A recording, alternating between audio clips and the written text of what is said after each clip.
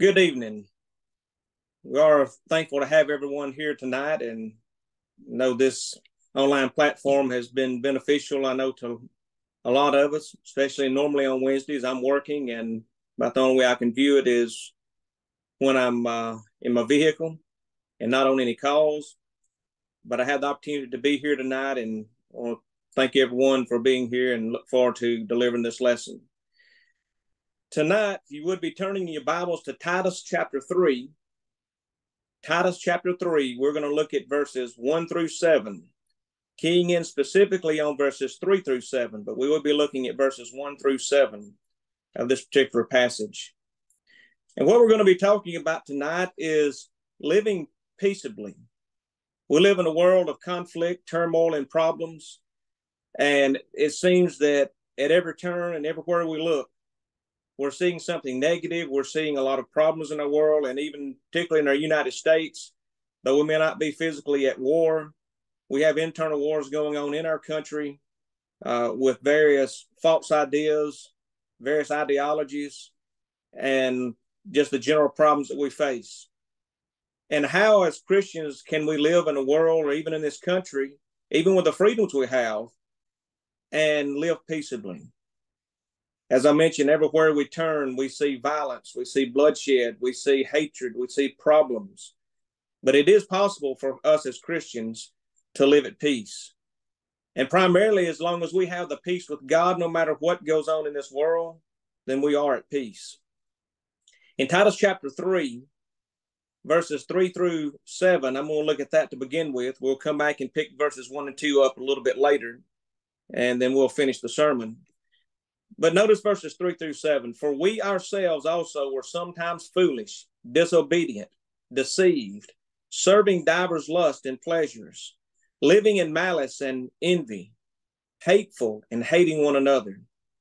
But after that, the kindness and the love of God, our Savior, toward man appeared, not by works of righteousness which we have done, but according to his mercy he saved us, by the washing of regeneration and renewing of the Holy Spirit, which he shed on us abundantly through Jesus Christ our Savior, that being justified by his grace, we should be made heirs according to the hope of eternal life. Just this small passage could provide us with a very lengthy lesson, but tonight, since it is abbreviated, and we'll only touch on some highlights. If you look at our text, Paul is writing to Titus, a gospel preacher, and he's explaining why we need to live the way we live and live faithful to God and peaceably among all men. Let's go back now to verses 1 and 2, where he said, put them in mind to be subject to principalities and powers, to obey magistrates, to be ready to every good work, to speak evil of no man, to be no brawlers, but gentle, showing all meekness unto all men. As we read verses 1 and 2, it helps us to understand that we are subject, first of all, to a higher power and to the powers of this world. We're subject to God and his word, first and foremost. But when you go back to Romans chapter 13, verses 1 through 8, we are subject to principalities and powers and magistrates of this world. We have laws that we must follow.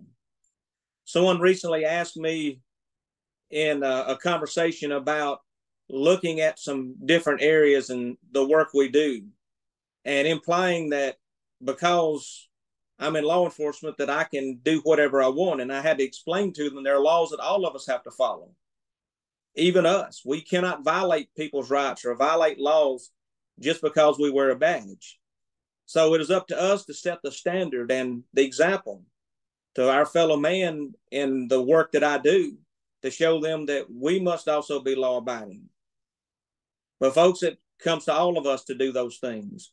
So when you go back to Romans chapter 13, it tells us exactly what Paul is telling Titus here, that we're subject. And he said, you put these people in mind to be subject to these principalities, powers, obey magistrates.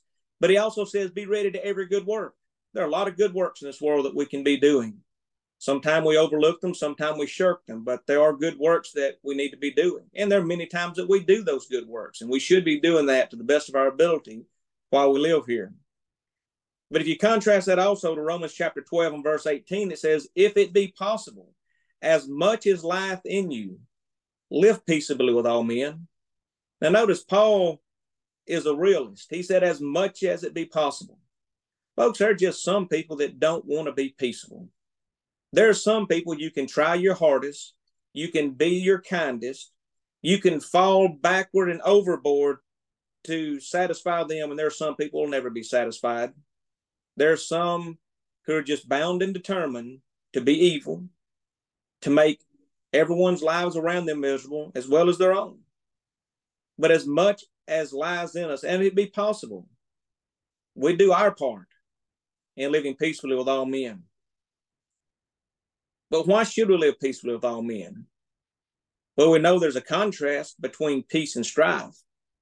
We just looked at verse 3, and this is real life strife. Because he says, for we ourselves, notice he said, were sometimes. And then he gives a list that we'll go through here just in a moment.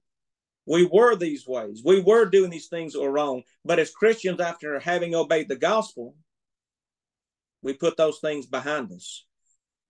But the strifes of life are those who are foolish. There's a lot of foolish people in this world. They're unwise. They're ignorant. They do things that are ungodly and wrong, and many times know they're doing it. Some things can be done foolishly out of ignorance, but many of these people are doing things intentionally foolish in this life. They're disobedient as well, and we've been disobedient, and we may still be at times. But if we're God's children, then we put behind us that disobedience. There are those that are disobedient to their parents. No matter what their parents tell them to do, they're going to do what they want to do, or at least they attempt to.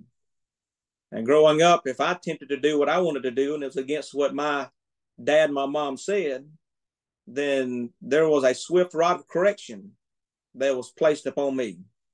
And I learned better very quickly. But there are some adults that continue in disobedience. They allow their children to be in disobedience. We see this on a regular basis. You don't have to go very far at all before you see disobedient children to parents, and the parents do nothing about it. Some parents even think it's cute when they disobey them until they get older, and then the parents can't control them anymore. There are those that are disobedient to the law, to the laws of this land. And they continue to commit crimes and do those things that they know that are wrong. But most importantly, there are those who are disobedient to God. And the only way to eternal life is to be obedient to God and faithful to his will. And yet there are those who are disobedient. There are those who are deceived by their own hearts, deceived by false teachers, deceived by others. But they're still deceived. And folks, we don't want to be deceived. Galatians chapter 6, verse 7 says, be not deceived. Whatsoever man soweth, that shall he also reap. Don't be deceived in this life. Know what you're doing and live according to God's word. Then there are those in verse 3 that were serving divers lusts and pleasures, indulging in corrupt or wrong types of passions of this life. And they continue to live in such ways. Then there are those who are living in malice and envy, living life of evilness and jealousy toward others. Then there are those who are hateful. I remember hearing that term a lot growing up. You don't be hateful to other people. In other words, you don't mistreat people, or you don't get to the point that people don't like you because of the way you act, and hating one another. There are those who provoke hatred, and in turn, they hate other people as well. This is the contrast between peace and strife. Verse 3 shows a strife. But notice verse 4. But after the kindness and love of God, our Savior, toward men appeared. That kindness and love of God, our Savior, Jesus Christ, appeared. He appeared upon this earth and lived a perfect life. He died a perfect death on the cross, as he was nailed to the cross for our sins, having committed none himself, being the perfect sacrifice for us. He lived and died to be our Savior. And we need to be thankful for that. And as a result of his death on the cross, his burial and his resurrection and ascension back into heaven, being the King of Kings and Lord of Lords, has offered us a beautiful home in heaven if we are obedient rather than disobedient. Now, if you compare 1 Corinthians chapter 6, verses 9 through the first part of verse 11, it says, "Know you not that the unrighteous shall not inherit the kingdom of God?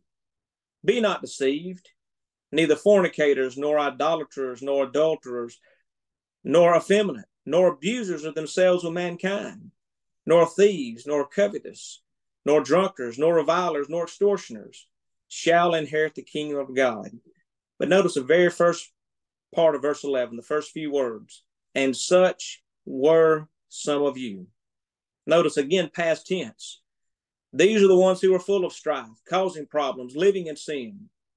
And he told the Corinthians, this is the way that you were, but no longer. You made changes. And we know how that change came. That change came when they heard the message of the gospel and obeyed it. Look at verse 5. "Not by works of righteousness which we have done, but according to his mercy he saved us, by the washing of regeneration and renewing of the Holy Spirit."